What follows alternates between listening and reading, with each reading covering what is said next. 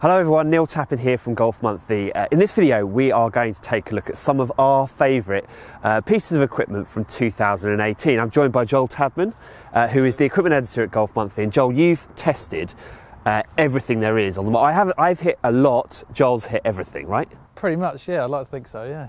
Okay, well, so let's get straight into it. Okay. Tell us, we're both going to pick our three favourite clubs of the year. So Joel, what was your third favourite club from the year? Oh, we're putting them in order, okay. Yeah, we're putting them in order, right, okay. So I'd say my third favourite club of the year would probably be the Ping i500 iron. Now, when we talked about producing this video, I was kind of thinking of products that really move the needle in their categories or made me really kind of stand back and say, wow, that's amazing. And this club, in terms of looks, is a club that does that. You know, you look at it, the first time you see it, you think, wow, that is a sexy looking golf club. You know, if you can say such a thing. Yeah, I mean, it's beautiful, you know, and it's a club that might look like a muscleback, but it's not really designed for the better player necessarily. It's designed for people who still want a very great looking golf club, but ideally want distance and forgiveness. And I like the combination that this club has in that it looks like a muscleback, but it's very forgiving, very long, and for a lot of kind of low teen handicaps is an ideal club for them to try if you've got a few quid in the bank, because it's not cheap. Quick question though, it's a hollow-headed iron, and that's a sort of new category that we're getting more and more in equipment. It means the manufacturers can make something that looks slim but offers plenty of forgiveness. How does it compare in terms of feel to what other what players might be going for in that category? So other irons in that category aimed at the sort of better player, I guess, mid-handicap better player. Yeah. How does it feel? It feels a lot livelier off the face, if I can say that. I wouldn't say it feels soft, but it doesn't feel hard. It's kind of in between. But yeah, it just feels jumpy, quick off the face. But that said, it is still relatively consistent and controlled distance is what I say, which is why one of the reasons why I picked this club is that the distances were surprisingly consistent and what you might expect from a Ping iron. You know, it's quite forgiving given its relatively compact size. You know, it's not large down behind the ball by any means. It's slim. There's no offset there at all, which is, you know, one of the reasons why I picked it. Right. Well, my third favourite golf club of the year is the Titleist SM7 range of wedges. I think it was 2018. I'm pretty sure it was kind of January 2018. We'll give you that one. Yeah. It squeaks in. And the reason this is third and not first is because it was a evolutionary product over the SM6. So it wasn't a huge change from Titleist, but with these wedges, they've made the biggest difference to my game of any equipment that I've used over the last 5 years, I'd say. So I put these in the bag, the SM6 version and then SM7 straight in, and immediately the weakest part of my game became, I'd say, 20% stronger, which is about as resounding a sort of amount of praise as I can offer, I think. So I have a 58, a 54, a 50 and a 46 in the SM7. It's obviously a lot of wedges, and if you were going to go and do that, it would cost you a lot of money because they're not cheap. But if you're serious about getting better, then I think a wedge fitting is the way to go. And if you're going to go with a wedge fitting, then Titleist do offer a hell of a lot of options, both in terms of the loss and the grind options. And the grind options for me were the big difference, actually. Testing out different grinds on different sort of ground conditions really gives you a feel for what works best with your technique. And for me, I have this 58 degree with a V grind, and it's also the raw finish, both of which are available, albeit through Wedgeworks, so slightly specialist, but they are special holes in here as well. And I got some special holes in it, and it's got Golf Monthly written on the back. But apart from that, it's very much standard. So yeah, Titleist SM7 range of wedges for me, absolutely fantastic. Yeah, I would back that up and say I've also done the fitting. You might have seen my video on it, and I changed grinds from what I had an SM6 to SM7. Made a big difference to my short game as well, so yeah, good choice. Okay, second for you. Right, so second choice for me, I wanted to pick the P790 irons, but they were actually launched last year, so I couldn't pick those. So instead I've gone for the TaylorMade Gapper range of utility irons.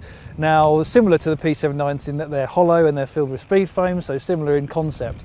But what I like about these clubs is they provide a unique alternative in that kind of top end of the bag between your fairwood and your longest iron. A lot of golfers struggle with hybrids when they find utility irons quite difficult to hit. These are an ideal replacement in that area of the bag. So obviously I've got the low and the mid here. I actually started with the mid in the bag and then I switched to the low because what I found with the low is not only does it provide a penetrating flight when you want it to, but you can hit it into greens as well. From all the utility irons I tested, the Gapper Low is the fastest and was the longest. And the beauty of these clubs is they're adjustable by loft. So not many utility irons out there can you adjust the loft, and the benefit of that is it makes it more versatile. So different courses, you can set them up differently to suit different conditions, as well as different courses, certain holes that you're going to be facing, and you can't do that with other clubs, so that's why I've picked them. Black finish, quite striking, different looking to anything else in that kind of sector of the market. When Definitely. Joel mentioned the video that he did comparing the clubs in this part of the market, this one does stand out. I'd say this one and the Ping G400 crossover stand out for the way they look. Definitely, what did you think about the black finish on that and the way it looks behind the ball? The looks are brilliant. You've got that white bottom groove there helping alignment, and if you find the low too intimidating, like I said, you can switch up to the mid, which is still iron-like in the way it looks. It's just a bit larger and a bit more confidence-inspiring. So some really good options depending on what you look for and the ball flights that you're after, and they come in loads of different lofts. They're adjustable, so you can really set them up to suit your game. And quite a nice piece of innovation from TaylorMade as well. Both of the choices you've gone for show a bit of sort of sideways thinking from the brands, doesn't it? Sort of lateral thinking, a bit of kind of ingenuity to get something different built into their products, and I think TaylorMade did a good job of that. I would agree. So Tappers, tell me what your second favourite club of 2018 is. Yes, well, my second favourite is the Mizuno JPX 919 forged iron. So this came out at the start of September, I think, and there are 3 irons in the range. There's the Tour version, which is very slim, been used out on tour by the likes of Eddie Pepperell. Then there's the forged, which is slightly thicker, and then you have the hot metal version, which is the most forgiving, the longest of the 3. And I went for a fitting, I plumped for the forged version, which I was quite surprised about because I've always been a very traditional looking iron player. So always had probably a very shallow cavity, and this is definitely thicker in the top line than anything else I've used. And when I went through the fitting, I definitely hit this iron the best, but there was a part of me, I'm sure there's lots of people watching this who they've been for a fitting, and there's a part of you nagging away in the back of your head saying, I'm not sure this is quite the right club for me. Anyway, since then I've had the chance of hitting them quite a few times on the range. I've played twice with them, and I'm absolutely loving these irons. They get through the turf really well, which is always the worry for me with a slightly bigger head, that it's going to get sort of stuck in the turf, it's not going to strike as well, it's not going to feel as good.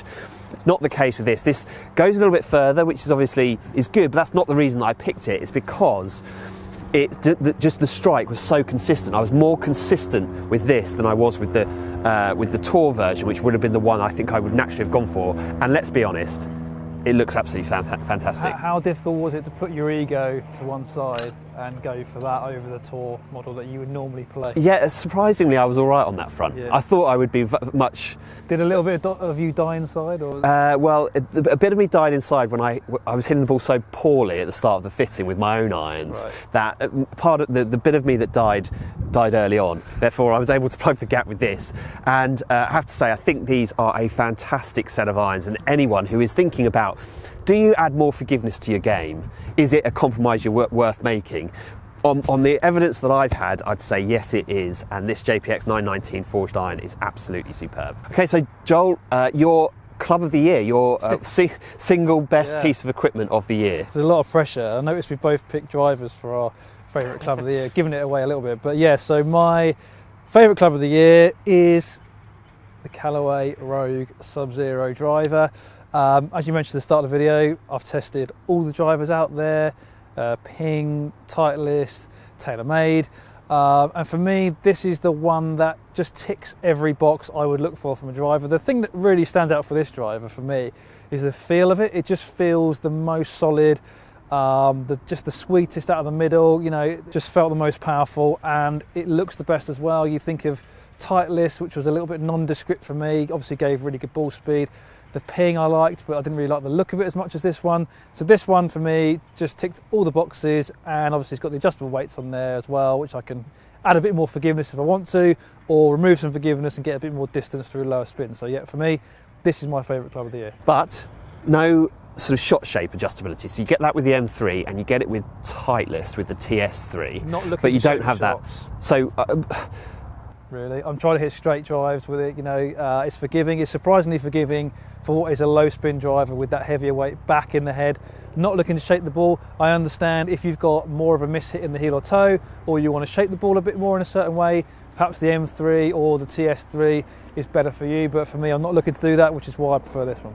And I also absolutely love the look of that driver. It does look super premium, and is an interesting contrast to my Golf Club of the Year, which is the Ping G400 Max driver, because I don't absolutely love either the looks or the feel of this golf club. So I feel like there's a little bit maybe too much going on the crown for me, and it doesn't feel quite as solid as you get with the M3 or the TS3 or the Rogue Sub-Zero that Joel's got. But where this one just stands out from the crowd is in the performance stakes, which ultimately is the only thing that really matters. I tested this twice. I tested it in the US at the start of the year when they first launched it, before it was actually launched to the market. And again, I tested it about a month or so ago, and it is just so easy to hit. Shot after shot after shot. This one, for me, was both long and straight. It was virtually the longest driver I think I hit all year, but it was also one of the most consistent.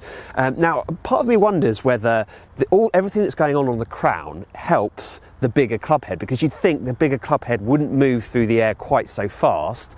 That wasn't the case from my testing. It was equally as fast as the G400, the standard G400, if not faster. I wondered whether that makes more of a difference on the bigger club head. I don't know, but what I would say is that it is more forgiving than some of the other drivers you'll find out there, and for me that just translated to shot after shot after shot. It just was flying so high, long, straight, everything that you want from a driver. I was super impressed with this one. Yeah, I think while there are obviously different heads where you might get a bit of extra performance in LST or the straight flight driver, but I think for most golfers, this is the one that they're going to lean towards. It's bigger, it's more forgiving, but you're not losing any speed as well. So yeah, it really ticks all the boxes. Yeah, I don't know if it's wrong to say, I was quite surprised with how good this driver was. It came a little bit after the standard G400 launch. It came maybe a few months after the standard G400 launch, and I thought it was maybe aimed at slightly higher handicappers who are striking it all over the face. I do, if I'm honest, struggle to see where the G400, the standard G400, sits in the range, because why wouldn't you want the performance that this offers? Having said that, I guess it's a nice headache to have. This is available, and if you are in the market for testing a new driver, going to say you've got to go out and hit this one for sure. Right guys, thank you very much for watching. Please do leave comments below. Tell us what's been your favourite golf club of 2018. Have you been fitted with something that's made a big difference to your game, whether that's a putter or a golf ball or a drive or whatever it is? Leave a comment below, let us know what you think. Otherwise, from here, from West Hill for now, it's goodbye.